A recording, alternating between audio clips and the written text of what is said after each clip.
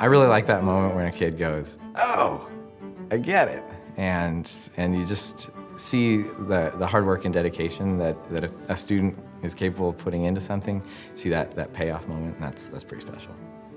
Cindy Crawford makes it into a lot of my lessons because chemistry is really all about attraction, and she's sort of a running joke in my class about who's more attractive, Cindy or Mr. Kanter's wife. And I know my answer to that. Whenever a student is interested in staying in state and doing something in the sciences, and they just want to get out of Corvallis because they've lived here all their lives, I say, no, this is the place to go.